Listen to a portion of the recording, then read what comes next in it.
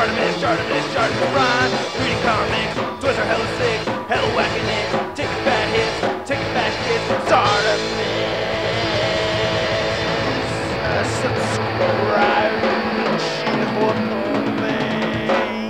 a tail thing, and then, oh wait, nope, that's a head in the butt. Hey, what's up you guys, Artemis Prime here, doing another Transformers figure review on the Transformers Not Blast Off figure. Yes, this figure is from Warbotron, a brand new company that's dedicated to making a badass looking third-party Bruticus figure. I gotta give a big thanks to Big Bad Toy Store for making this review happen. If you are looking for this figure and you want to pick one up, you can find it there. Big! Get your big badass toys at bigbadtoystore.com. Click the link in the description below. So this is the first figure that we're seeing from them. The actual name of the character is Airburst. It's not Blast Off, but you know, it's basically based off of Blast Off. We have some very cool packaging over here. And this is a very large figure. I want to say it's at least Voyager class size. We have Warbotron written right over there, which is the company name, but also sounds like should be the third-party name for the Bruticus that we're seeing over here. And then WBO1-A, Airburst right there, and then we have some crazy art going on the side. We have some wreckage and everything. That looks pretty neat. And then Warbotron over there again. And then we have some warning stuff. And then we have the website. You can go to warbotron.com. And we have some warning labels right there at the bottom too. And then we can slip off this piece of cardboard right over here. And then there we have the figure mint and package. Look at that. Looks pretty nice. One thing I'm noticing over here, he does have some shoulder pads that are loose, but I see some ball pegs right there that don't have anything attached to them, so I think those will just clip on right back on there nicely. And so that's what the rattling sound is from. We have some nice box art right here of Blast Off, or Airburst anyway. I think that looks pretty cool, and we have this whole like clips going on. So very beautiful artwork right here on the packaging. Then on the side of the packaging, you can see a little picture of Airburst right there. We get some arrows. It says number W01A201301. Then rank Sergeant, Action Team Marshal Master. Then we have misspelled Armed Forces, RM'd. Then we have this back of the packaging right over there. We get some 3D pictures, or we have some computer rendered art right there of the character in the alt mode and in the robot mode. We get the website Warbotron, email admin@warbotron.com, and then they have their Facebook. The figure looks awesome. It's pretty big, man. I think this is going to be a really cool Bruticus. I can't wait to see this figure, so let's just get to it and crack him open. So here's Airburst out of the packaging, and what a cool looking figure. Like I said, definitely a Voyager class size figure, and I think this looks incredible. Look at that. I like how the colors came out. I really like the plastic on this figure. He has some accessories. Just want to do a 360 shot of the figure over here before we get into that. I think this is cool. Now, the thing that really sticks out about me with this guy is that you couldn't tell that he turns into a space shuttle if it just wasn't for these two pieces right over here. Like, you can remove these. These are kind of his, like, shoulder blasters or his arm blasters. But if you take those away, you would have no idea what he transforms into. And I love that. I like to see that in a Transformers figure when you can't tell what it is when he's in robot mode. So, like I said, he has some accessories, so let's take a look. So we have this laminated card over here that seems to be made out of plastic. Very thick, very, very shiny. Very cool artwork. Again, same thing that we saw on the cover of the packaging. I just think this looks great. So whoever did the art on this, fantastic work, man. Especially this coloring right here with the blaster and everything. And it's purple because it's a Decepticon, or it's not a Decepticon. Then we have some specs right over here. His skill is out of 4. His strength is out of 4. His intelligence is out of 3. Then we have the same info right over here that we had on the side of the packaging that we looked at earlier. And we also get this laminated cover of this comic book / instruction guide over here. The first half of it is a comic, and then the second half is the instructions for how to transform him into his shuttle mode, and then it also shows you how to transform him into his right arm mode. And a funny note about this thing is that the English gets kind of spotty sometimes, you know what I mean? Don't crash to the mountain. I thought that was pretty funny. I saw Bolt Matrix point that out in his review. That was a really good review, by the way. Aside from the Armed Forces typo, we also get that. But this thing is about comic book size. To compare it to an actual comic book, this is the Days of Future Past comic that came with the legendary writers Wolverine. So I showed you earlier how Airburst has these two blasters right over here, and I think these are pretty cool, even though they're not my favorite. These slide out, you just push that in and then it slides out like that. Same thing on this one right over here, and it has these ports that stick out where you can connect them on his forearms or you can connect it on the calves. And then you can pull this out over here and it fits into his hand nicely, so you can have this being held in his hand. I like how the hands actually have this kind of circular shape in there, and it makes it a little easy to get the other blasters in there, but you can have him hold it like that if you wish. I prefer not having him hold these particular guns though. I prefer tucking this in right here and then putting it right on his shoulder like that, and then moving this fin downwards, because that's how he looks on the cover of the packaging. Then he does have these 2 ports over here, so if you want him attached to the calves, you can do that too. I think that makes the leg look too big though. I think that's kind of weird. And then we have these 2 blasters over here, which I like a lot. These ones I think are very cool, and they also have this function where you could slide this out, and if you, well, you don't want to slide it out that far, but you want it to stop right around here. I think that's pretty cool looking. I like these a lot, and it feels like the hands are made to hold these a little bit better too. Like I said, there's a circular port right here in the hand, and that looks really cool having him hold it like that. I think Warbotron did a great job on the head sculpt of this figure. There's nothing else to ask for. I really like how it's designed to look like the port heads that we got on the G1 combiners.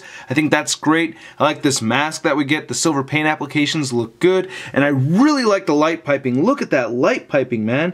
I'm not even trying over here. It's just my white backdrop reflecting light into the light piping. So if we turn this all the way around, you can see this whole piece right here is just clear purple plastic so that the light can go through it.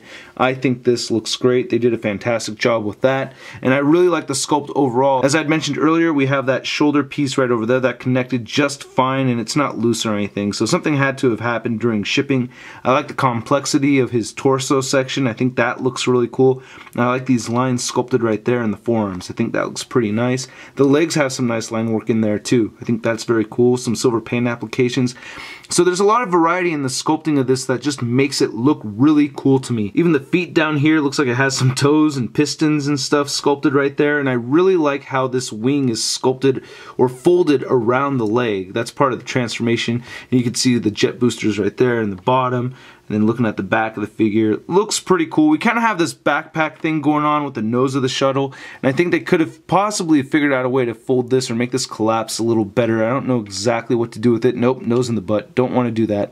But yeah, this is just kind of weird back here. But other than that, I think it's a very, very cool robot mode. I like this robot mode a lot. And as you could probably tell just by looking at the figure, he has a great range of articulation. Now, the head does not look up. That's the thing that kind of ticks me off a little bit. You can get him to look down just a little bit, and he rotates his head side to side, and he does have a little bit of neck pivot. As we had already discussed, the shoulder pads do have articulation. You can rotate them around and move them out of the way so you can move the actual shoulders. They move at 90 degrees like that.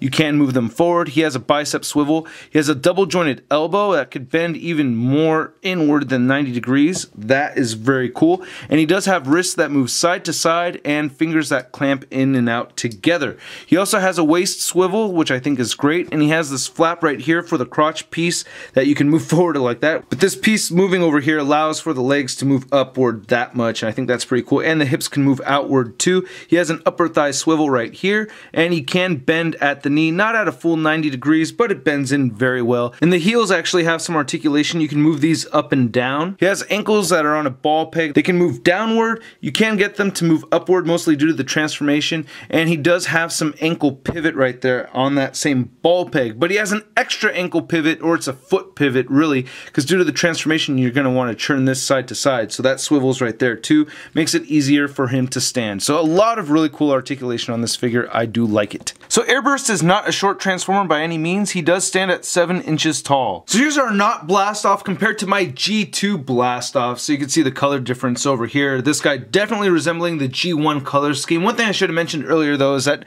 this guy does have ports so that you can attach guns right there to the calves, and I do like that you have the option to do that with this guy too. So if you wanted to add these guys over here, I guess, and you wanted these pointing forward, you can do that, which is kind of neat. But I don't know, I'm not going to display them like that. It looks kind of weird to me. And here we have Airburst compared to my Flawless Cybertron Generations Deluxe Blast Off figure, and this is the color scheme for the retail version, and you can see this is a Deluxe Generations figure, and this definitely looks a lot more like a Voyager class sized figure. Here's our not blast off compared to the Voyager Blitz Blitzwing figure from Generations Classics, and you can see that he's just a little bit shorter than Blitzwing. And then here he is compared to another Voyager class combiner figure, the Mastermind Creations Bovis. We have Masterpiece Smokescreen over here and the TRU exclusive Masterpiece Optimus Prime. So I do think that this is a Masterpiece scale combiner figure. That is awesome. And then here he is next to the Marvel Legends Big Time Letdown Spider-Man. So before we get into transforming this guy, you do want to put aside his weapons. You want to put these two pieces aside over here, the two blasters, put those aside right over there. Alright, will you take us away, Bumblebee? Alrighty, so first thing we're going to do is move these shoulder pads up. You want to rotate them around on these ball joints over here. It's a little tricky, but you just feel for it. You want to just turn it all the way around like that, and then connect these together like that, and it's not too tricky. It fits in okay like so. And then you want to pull this canopy piece over here. Now this does get a little tricky. You have this little tab, and it goes into this slot right there, and we're just going to reach this down, and hey, that was a little easier than it was the last time I did this. You want to lift these two pieces up over here, get these little tabs that are on the inside, lift that up, and do the same thing to the other side over here. And then we have this section right here with the hands. You want to rotate this all the way around. Yeah, that's right, I said rotate, and you're going to push it in there and do the same thing to the other side. Now it's really important that you do this correctly, because if you have the hands facing the wrong way, you will not be able to close this up when it's in shuttle mode. And then we're going to pull these pieces up in here, and then we're going to rotate this so that these parts are facing upward, and we want to lift this piece over here. So we're going to lift that on the other side as well, and then you want to rotate this inward, and this has this little peg that sticks out right there, and it goes into this little port right over there into the thigh, and we're going to plug that in on both sides while at the same time trying to get this center section right over here connected nicely. A little gripe of mine is that these two pieces don't really connect too well. I do have each of these tabs plugged into the hips, but there's still this little gap over here. I guess it just takes a little bit more finagling and then it'll work out. But anyway, we want to close these pieces off right here on the sides, and then get this little tab going in right there, and then make sure this is open all the way before you slam it down. Or you don't want to slam anything down, you kind of want to be careful, but you can see the shuttle is forming. Now here's the tricky part, is you want to push these legs in. They just slide right into this section over here, and you just want to use a little bit of might, and there you go. It's kind of like the Masterpiece Prime legs. You kind of want to push them in there, except there's no tab. And then that goes in there, and that goes in there, and then there's tabs and ports on two sections of the legs right there and right there, where it all connects together nicely. And then this wing actually came off on mine. It's a ported section and everything, so you can just push this right back on, and we'll transform that in a second. I want to get to the feet over here. You want to rotate this whole toe articulated part, and then move this forward, and then do the same thing to the other side. Rotate that and rotate that forward, so now we're getting in the bottom of the shuttle. Then we got these boosters right here, put them facing downward, and then the wings transform pretty nicely as well. You just want to rotate this forward, same thing over here, and then we have this flap, and it's kind of off angled, but you just want to move the hinge around, and then do the same thing to this side, and then flip the wings downward. And we have these two guys over here, and you want to get this fin formed together and mush that so that it is one piece. And there it goes, not too bad. And then we have these ports and then these pegs, and then it just fits in pretty nicely over here. And that snaps together with this wing falling off once again because I just pushed it off. And that is pretty much the alt mode, and I really like the way this looks. This is awesome. He does have these little sculpted wheels right here in the back. It's kind of fake, they don't roll or anything, but he has actual wheels up here. And it gets kind of tricky. You want to pick the corner of this. It's really, really small, and you just want to dig in there with your nail. And yeah, that's pretty tricky. That's really tough to get in there. Got this side, but this one over here is kind of a pain in the butt. So I had to resort to this Hot Toys tool over here, this little pick thing, and if I use that, then I can get this thing out. Yeah, damn, and it's still kind of a pain in the butt, but if I do it correctly, let's see, there we go. So that's the only real gripe about this transformation, but you get the wheels, and they roll right here, you know, so that's pretty neat. And that's how he looks sitting there with his landing gear and everything. And I think this is a great alt mode. I already mentioned it earlier. It's an awesome alt mode, and it looks menacing when you look at it head on. I really like these translucent purple windows over here up at the top in the cockpit. I think that's really cool. Gets a little finicky, you know, making sure these wings are all flat and everything the way they're supposed to, but it's not too bad. I mean, this is just really, really cool looking to me. I like this a lot. I did complain about this midsection over here, but you know, I really can't feel like I have a complaint about it right now. I really like how that looks. This is dope, and I really like the shiny purple paint that they used right here on the wings. I think these are very cool. This is dope looking. I like it. I think this is very, very cool. Not much stuff hanging around the bottom or anything either. And then you do have these guns that we'd seen earlier. You have ports on the side. So if you want to, you can plug them in on the sides right there. And there that goes. I prefer to have these guys hanging underneath the wings though. Yeah, to me it looks a little cooler having them underneath the wings. I don't know, it reminds me of the Seekers a little bit, I guess. You could extend these out and then move them to the port that's actually closer. And that looks a little cooler to me actually. I think that's the preferred mode of having the guns set up, or the blasters anyway. This is nice. A detail that I forgot to mention was I really like the yellow right here on the edges of the wings. That's really cool. We have these little lights, and same thing right here at the very bottom. And then I really like the silver right here, these thrusters. I think that's very cool. A lot of nice detail on this for both modes. Just a perfect looking, beefy shuttle. So to get some measurements of airburst in his shuttle mode, or his alt mode, he's at about 8 inches long. And then we're looking, I don't know, from wingtip to wingtip, about 4.5 inches wide. Or the body of this shuttle is about 2 inches wide. And then here he is compared to his G2 counterpart. Then here's airburst compared to our Generations Deluxe class blastoff figure. And you can see much larger figure right here with the airburst. Look at that. That is cool. Whoop, this wing went right down, but yeah, looks pretty nice. So I'm very happy with this alt mode, but we gotta see him in his third mode, the combiner mode, or his right arm mode. So will you take us away, Bumblebee? Yeah, alrighty, so first thing we're gonna do is swing the legs outward. So that's gonna retract like that, and then you're gonna take these guns off over here, and then we fold the wings back into how it was during the alt mode, or the robot mode, sorry. So we're gonna fold this right back in like that. Gonna scissor this down and shove that in, and then do the same thing to the other side, but plug this right back in. So these wings will pop off on you as you transform it around, but it's really not that big of a nuisance. And we take these mid flaps right over here, and then we're gonna lift these up, so have these swing upward like that. And then we're gonna take the arms, and we're gonna move them outward, close this, do the same thing on this side, close that, and then rotate these around. You know you're in the right place. You have the fist facing at you right here, and then you want to swing this down, and then turn this up like that. So this is going to look like this, and then do the same thing to this side. Take the bottom section of the figure, and we're going to rotate it 90 degrees so that the feet are facing at you like this, and then you can put this crotch piece right back down. Actually, I didn't put the landing gear back up, and there goes the landing gear. And you can see there's a slot right here at the very bottom. That's where the hand is going to go in. The figure does not come with the hand, and it says you want to push these boosters or these thrusts right back over here. Then we have one last thing that we need to do is we lift the mid section over here. We have this transparent purple plastic. We're going to move that up and then swing this little piece down. And then we could pick at this little guy, and there's the port that goes into the Onslaught figure. And yep, I can rotate it a little bit. Ugh, it's very, very stiff. But that's pretty much the arm mode. I don't really like these doors too much, and I can't say I'm too happy about this gap right here. I guess we'll wait to see till the whole thing's complete.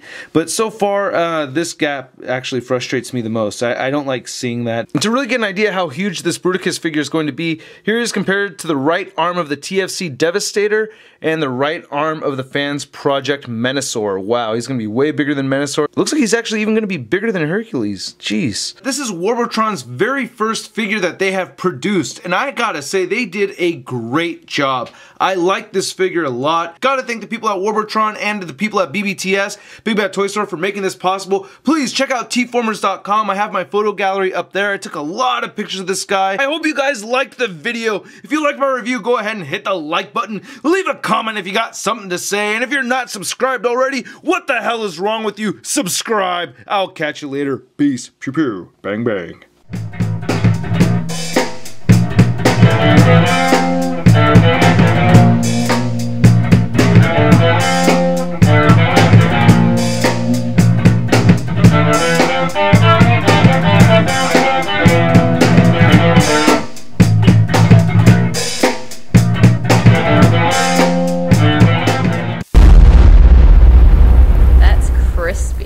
So then, so you want to make sure, so you know, bleh.